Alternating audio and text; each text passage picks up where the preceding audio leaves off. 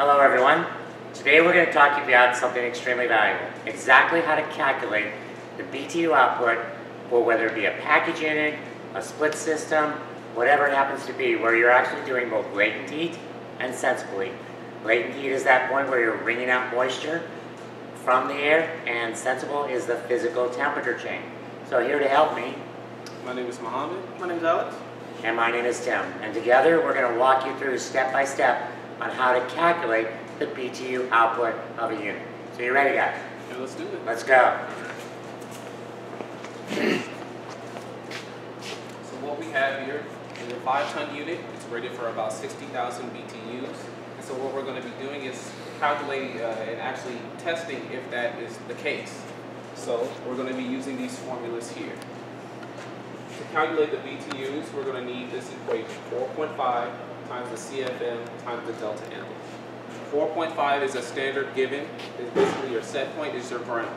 This is the CFM. We calculate that by the area times the velocity divided by 144. We divide by 144 to get the square feet. So our duct spaces are going to be rectangular. So we're going to use the area of a rectangle. Length times width divided by 144. Now for the velocity, we're going to be using a special tool called an anemometer to calculate that. We'll get into that a little later.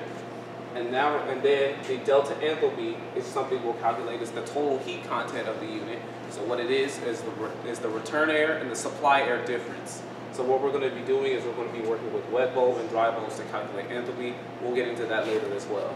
So right now I'm just going to show you the equipment and tools that we're going to need to do this. You're going to need your standard measuring tape. You can find these just about anywhere. These are a little harder to find. This is a psychrometer. Basically what it does, it measures the wet bulb and dry bulb values for the rated space. This is an anemometer. Basically it measures the velocity of the air coming out of the unit. What it does is there's a fan attached, and as the air goes through that fan, it gives a value here. And that value is basically the velocity of the air coming out. So we'll be using this.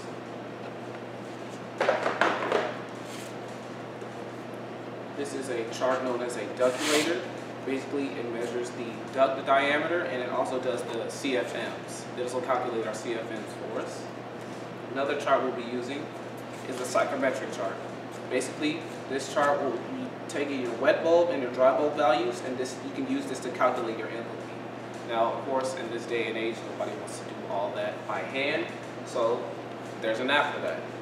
What we have here is a psychrometric app. Basically, it does everything that the two graphs that I just showed you does. So this will calculate our wet bulb, our dry bulb, our enthalpy, our CFMs, and all that. So this is really handy. So what we're going to do is we're going to turn this unit around.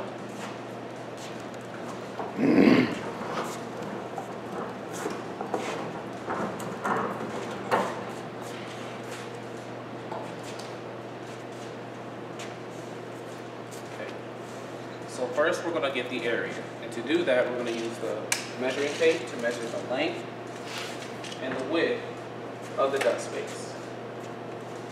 Next, we're going to go ahead and use the anemometer, this tool here, to measure the velocity of the air coming out. Now what you may want to do is take an average of these readings. So take several readings here, and then add them all up and divide by the number of readings you took, and that'll basically give you your average velocity. And we use the psychrometer to measure our wet bulb and dry bulb temperatures. Basically, you take this, you stick it in here, and then you can read the actual wet bulb and dry bulb temperatures for the return air. And you also want to do this for the supply air as well. So don't forget that. This is another type of psychrometer that you can use. There are many out there.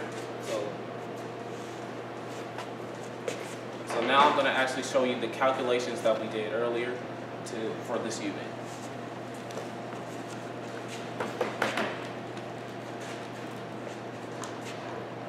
So first what we did is we got the CFM, which is basically the area times the velocity. So first we started with the area. The duct space we measured was 18 by 11. We took that value multiplied it and divided by 144, and we got 1.375 square feet because we're using square feet. Now for velocity, we took about 8 velocity readings with the anemometer. We took 8 readings, added them all up, divided by 8, and we ended up getting 984 as our rated velocity. So to get the CFM, we take these two values and multiply them, and we ended up getting 1353 as our rated CFM. Now, for the delta enthalpy, we took the, like I said earlier, supply and return air enthalpies, and we took the difference from those two values. So we got we need the wet bulb and the dry bulb to calculate the enthalpy for the return air, and the same for the wet bulb and dry bulb for the supply air as well. So we took the difference between the two, 23.079 minus 13.86. We ended up getting 9.219, and that was our rated delta enthalpy. So then we took it back to this whole formula here, 4.5, which was our standard, the 13.53, which was our CFMs, and the 9.219, which is our rated delta enthalpy. We ended up getting 56,129. Now, our unit was rated for 60,000 BTUs. When we ended up getting this value, it's still about 93%, so that's actually pretty good.